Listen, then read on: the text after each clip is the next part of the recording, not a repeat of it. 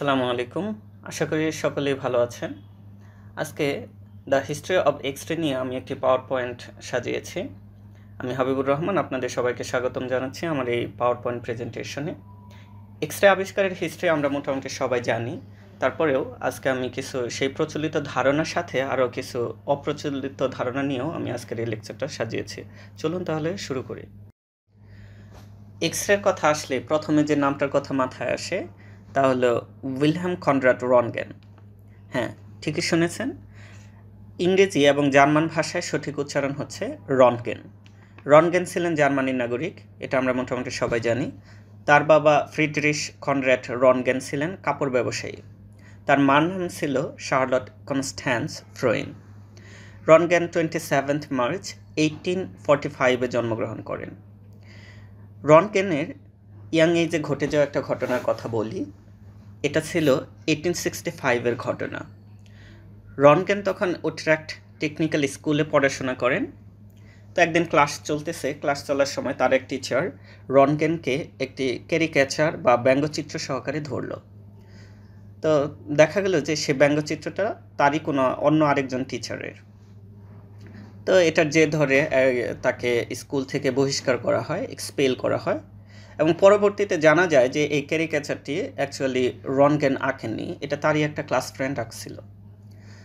কিন্তু রনগেনকে অনেক জিজ্ঞাসাবাদ করার পরেও রনগেন কখনোই এই নামটা আর উচ্চারণ করেনি যে কে এই ক্যারিকেচারটি আঁকছিল। এটা দ্বারা বোঝা যায় যে রনগেন আসলে খুবই মানবদরদী এবং খুবই সফট হার্টেড একজন পার্সন ছিলেন। তো এরপর আরও পড়াশোনা করেন সে, এবং 1869-এ রনগেন ইউনিভার্সিটি অফ জুরিখ থেকে পিএইচডি ডিগ্রি লাভ করেন মেকানিক্যাল ইঞ্জিনিয়ারিংয়ে। এবং পরবর্তীতে প্রথমে সে লেকচারার হয়, তার পরবর্তীতে সে প্রফেসর হয়, বিভিন্ন ইউনিভার্সিটিতে সে টিচিং প্রফেশনে ছিল।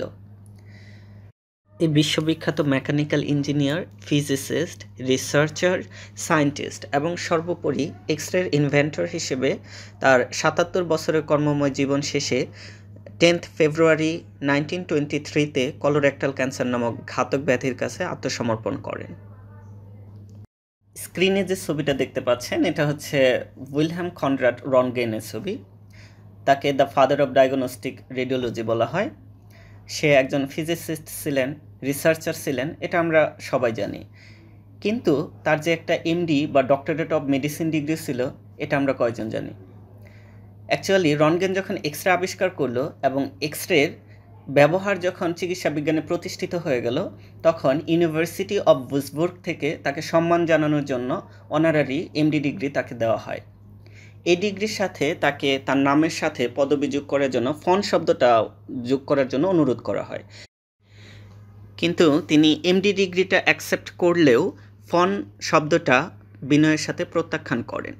সত্যি মানুষটাকে আসলে যতই স্টাডি করতেছি ততই অভিভূত হচ্ছি। তিনি খুবই বিনয়ী একজন মানুষ ছিলেন, এটা আমরা বুঝতে পারতেছি। সেদিন ছিল শুক্রবার পড়ন্ত বিকেল। রনগেন বুসবুর্গ ইউনিভার্সিটির বুসবুর্গ ফিজিক্যাল ইনস্টিটিউটে তার নিজের ল্যাবরেটরিতে বসে নিবিষ্ট মনে কাজ করতেছিলেন। তিনি পরীক্ষা করে দেখতেছিলেন ক্রুক্স টিউবে বাহির থেকে এক্সটার্নাল ইলেকট্রিক্যাল ডিসচার্জ প্রয়োগ করলে তাতে কী এফেক্ট পড়ে। ক্রুক্স টিউব থেকে যাতে কোনো দৃশ্যমান আলো বের হতে না পারে তার জন্য টিউবটি কালো কার্ডবোর্ড দিয়ে ঢেকে দিলেন। ঘর অন্ধকার করে রনগেন ক্রুক্স টিউবে ইলেকট্রোস্ট্যাটিক চার্জ প্রয়োগ করলেন। তখন সমস্ত ঘর ছিল অন্ধকার। তিনি হঠাৎ করেই লক্ষ্য করলেন কয়েক ফুট দূরে বেরিয়াম প্লাটিনোসায়ানাইড স্ক্রিনে খুবই সূক্ষ্ম সবুজ আলোর গ্লো হচ্ছে।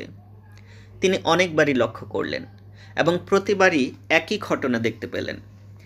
এরপর তিনি ভালো করে সূক্ষ্ম সবুজ আলোর গ্লোটা দেখার জন্য তার হাতটা বেরিয়াম প্লাটিনোসায়ানাইড স্ক্রিনের দিকে বাড়ালেন।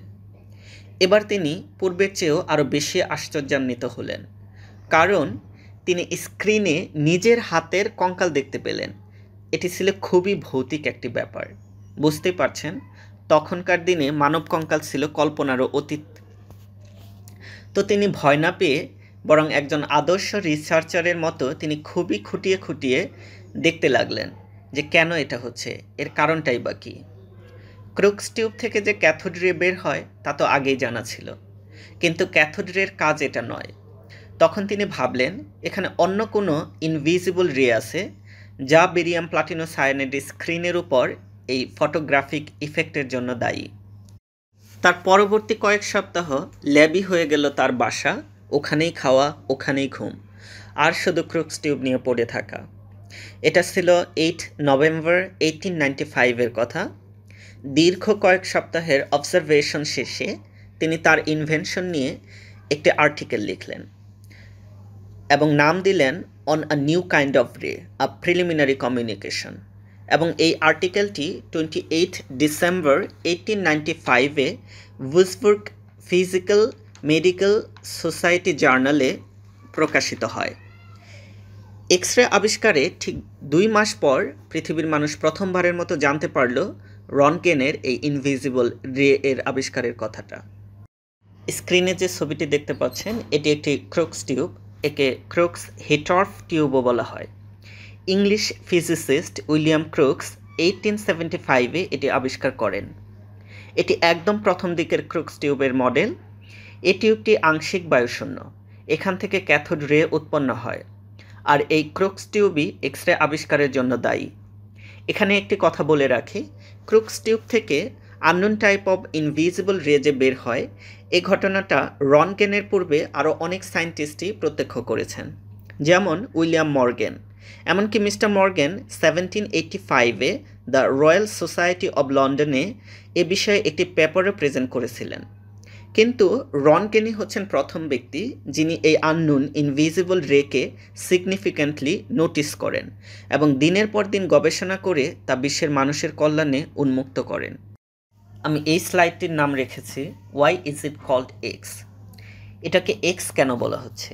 এটাকে তো ওয়াইও বলা যেত, অথবা এ, বি, কিংবা জার্মান অন্য কোনো শব্দ। আসলে রনগেন যখন এই ইনভিজিবল রের অস্তিত্ব ধরতে পারলেন, তখন তার কাছে এ রেটি ছিল সম্পূর্ণ অজানা একটি বিষয়। এ রে কীভাবে উৎপন্ন হচ্ছে, এর ক্ষমতাই বা কতটুকু, কী কাজে বা লাগতে পারে, এর কোনো কিছুই তিনি তখন জানতেন না।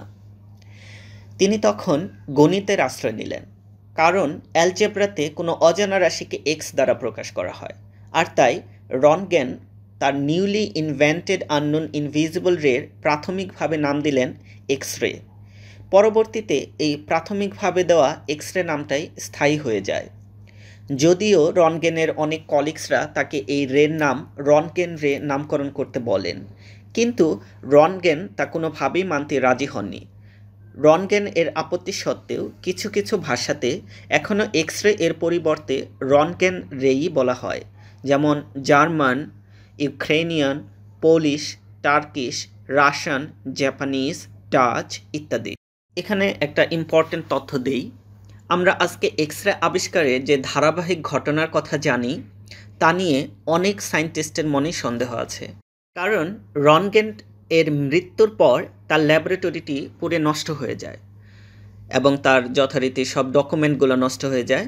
পরবর্তীতে তার জীবনীকারেরা বিভিন্ন জায়গা থেকে তথ্য সংগ্রহ করেন, সেসব তথ্য বিশ্লেষণ করে সত্যি ঘটনার কাছাকাছি একটি ঘটনার রূপরেখা তৈরি করা হয়, যে ঘটনাটা আজকে আমরা এক্স রে আবিষ্কারের ঘটনা হিসেবে জানি।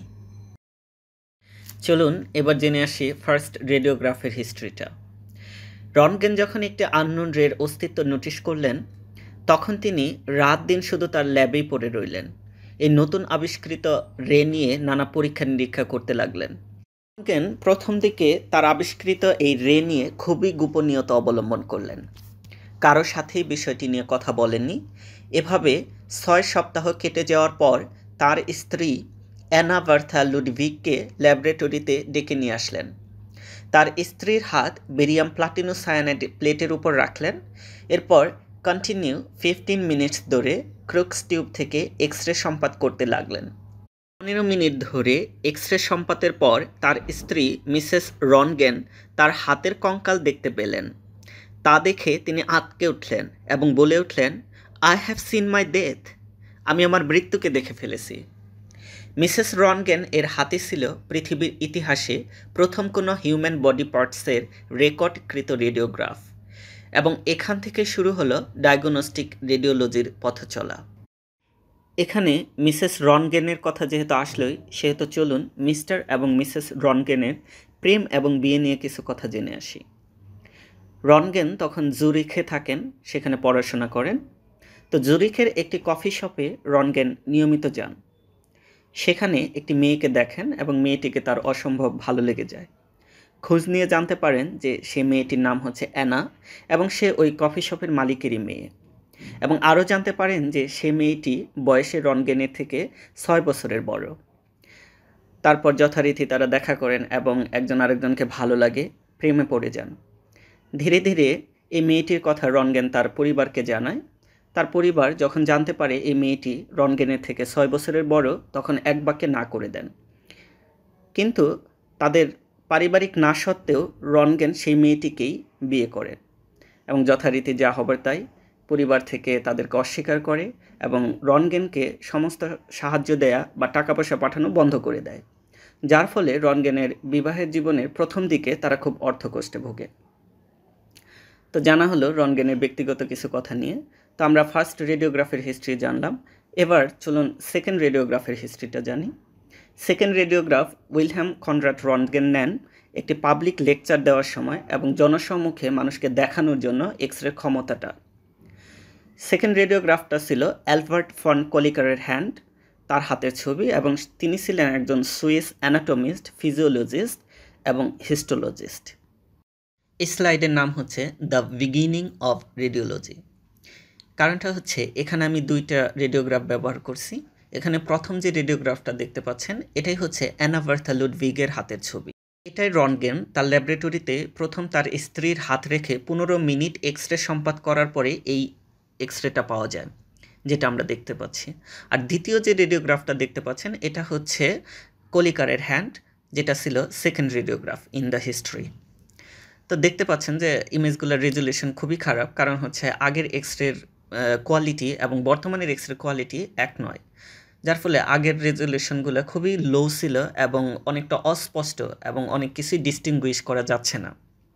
তো এই দুটাই হচ্ছে ইতিহাসের প্রথম এবং দ্বিতীয় রেডিওগ্রাফ। স্ক্রিনে প্রথম যে ছবিটি দেখতে পাচ্ছেন এটা হচ্ছে একটা ব্যাঙের রেডিওগ্রাফ। দ্বিতীয় যে ছবিটি দেখতে পাচ্ছেন এটা হচ্ছে একটা টিকটিকি রেডিওগ্রাফ। তৃতীয় যে ছবিটা দেখতে পাচ্ছেন এটাও একটা টিকটিকি রেডিওগ্রাফ। এসব দেখে কি বুঝতে পারছেন? এসব দেখে এটাই বোঝা যাচ্ছে এক্স রে যখন প্রথম আবিষ্কৃত হলো তখন বিভিন্ন সায়েন্টিস্টরা বিভিন্ন কিছু দিয়ে এই এক্স রে ক্ষমতাটা পরীক্ষা করে দেখতেছিলেন। চতুর্থ যে ছবিটা দেখতে পাচ্ছেন এটা খুবই গুরুত্বপূর্ণ একটা ছবি। এটা একটা অপারেশন থিয়েটারের ছবি, যেখানে দেখা যাচ্ছে একজন পেশেন্টের অপারেশন করা হচ্ছে, কয়েকজন ডাক্তার চতুর্দিকে ঘিরে আছেন। ইনসেটে একটি ইমেজ দেয়া আছে, এটা হচ্ছে একটা স্কালের রেডিওগ্রাফ। এখানে স্কাল বোনসগুলো কোনোটাই ডিস্টিংগুইশ করা যাচ্ছে না, আলাদা করা যাচ্ছে না, কিন্তু একটু গভীরভাবে খেয়াল করলে দেখবেন যে স্কালের অক্সিপিটাল রিজিয়নে একটা ডার্ক স্পট দেখা যাচ্ছে। এই ডার্ক স্পটটা মূলত হচ্ছে বুলেট। এটা একটা বুলেট ইনজুরি, যার বুলেটটা বের করার জন্য রেডিওগ্রাফের সাহায্য নেওয়া হচ্ছে। এইরকম আগে কখনো পসিবল ছিল না। সার্জনরা সাধারণত ব্লাইন্ডলি অপারেশন করতেন, কিন্তু এক্স রে আবিষ্কার করার পর দেখেন কত বড় সুবিধা হচ্ছে যে সার্জন বুঝতে পারতেছেন যে বুলেটটা ঠিক কোথায় আছে সেটা বের করে আনার জন্য। তো চলুন, যে এই স্লাইডের নাম দিয়েছে আমি এক্স রে মিনিয়া। তো এক্স রে মিনিয়া কেন নাম দিয়েছি, এটার একটা কারণ আছে। এক্স রে যখন আবিষ্কৃত হলো এবং এর দ্বারা যখন রেডিওগ্রাফ তোলা সম্ভব, এই জিনিসটা প্রতিষ্ঠিত হলো, তখন ইউরোপ, আমেরিকাতে ধনী ব্যক্তি যারা ছিলেন তাদের একটা শখে পরিণত হলো যে এখন বর্তমানে আমরা যেরকম ছবি তোলার জন্য স্টুডিওতে যাই, আমাদের ভালো কিছু ছবি তুলি এবং সেই সব ছবি বাধাই করে ড্রয়িং রুমে রেখে দেই। আগেও বড়লোকরা অনেকটা এরকমই করতো। তখন এক্স রে স্টুডিও ছিল, সেখানে তারা যাইতো তাদের স্কালের, চেস্টের বা হাতের ছবি তুলতো। রেডিওগ্রাফগুলো তারা সুন্দরভাবে বাধাই করতো এবং তারা দেয়ালে, ড্রয়িং রুমে অথবা রুমে টানিয়ে রাখতো। এটা একটা শৌখিন বিষয় ছিল। এই জিনিসটাকে পরবর্তীতে সায়েন্টিস্টরা এটার নাম দিয়েছেন এক্স রে মেনিয়া। তো এই এক্স রে মেনিয়াটা চলে যায় তখনই যখন এক্স রের বায়োলজিক্যাল হ্যাজার্ডটা আবিষ্কৃত হয়। যখন মানুষ জানতে পারে এক্স রে দ্বারা অনেক ক্ষতি হয়, তখনই এই এক্স রে মেনিয়া ধীরে ধীরে চলে যায়। Stock about some রনগেনস legacy. রনগেনের অর্জনের কথা আসলে বলে শেষ করার মতো নয়, তবুও রন্টগেনকে স্মরণীয় করে রাখার জন্য কিছু কিছু প্রয়াস এই পৃথিবীর মানুষ নিয়েছে, সেসব প্রয়াসেরই কিছু আমি তুলে ধরছি। যেমন আমরা জানি যে এক্স-রের অপর নাম রন্টগেন রে। রন্টগেন নামে একটি ইউনিট আছে যেটার দ্বারা এক্স রেডিয়েশন এবং গামা রেডিয়েশনকে মাপা হয়। রন্টগেনের এক্স-রে আবিষ্কারের পর 1896 সালে র্যামফোর্ড মেডেল দেওয়া হয় এবং একই সালে তাকে ম্যাটিউচি মেডেল দেওয়া হয়, এটা একটা ইটালিয়ান মেডেল। তারপর 1897 সালে তাকে এলিয়ট ক্রিসন মেডেল দেওয়া হয়। 1900 সালে Bernard medal for meritorious service to science দেওয়া হয়। এবং আপনারা সবাই জানেন যে 1901 সালে ফিজিক্সের প্রথম যে নোবেলটা সেটাও উইলহ্যাম কনরাড রন্টগেনকে দেওয়া হয়। এখানে আরেকটা তথ্য দিয়ে রাখি, রন্টগেন তার নোবেল প্রাইজ হিসেবে যে টাকাটা পেয়েছিলেন তার সমস্ত টাকাটাই সে দান করে দিয়েছে গবেষণার জন্য। ভাবেন সে কত বড় মনের একজন মানুষ ছিলেন।